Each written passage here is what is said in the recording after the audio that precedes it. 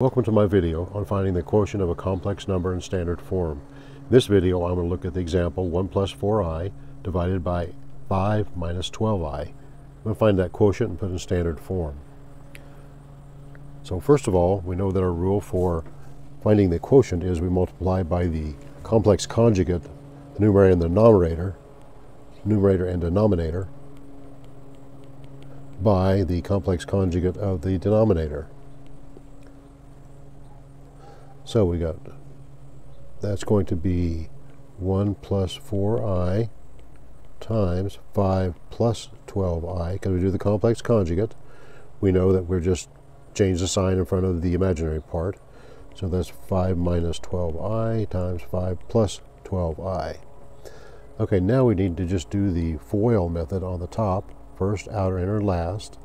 And we know the denominator here, we don't have to work too hard with it because we remember from previous videos that the value is just going to be the square of the coefficients added together is going to be the value. That's the magnitude of the complex number times its complex conjugate.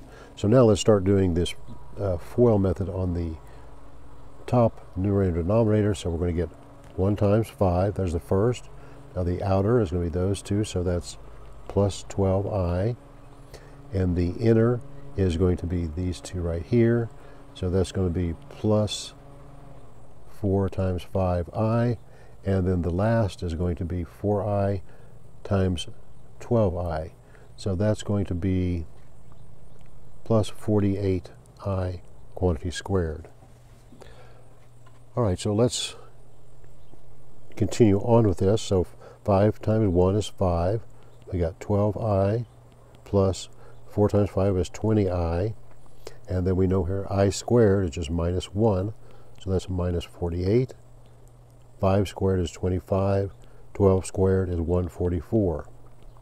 So now we can break this down even further. So we've got, let's combine the 5 and the minus 48, so that's a minus 43, that's going to be our real part. Now let's combine the two imaginary portions. So that's going to be plus 12i plus 20, so that's plus 32i.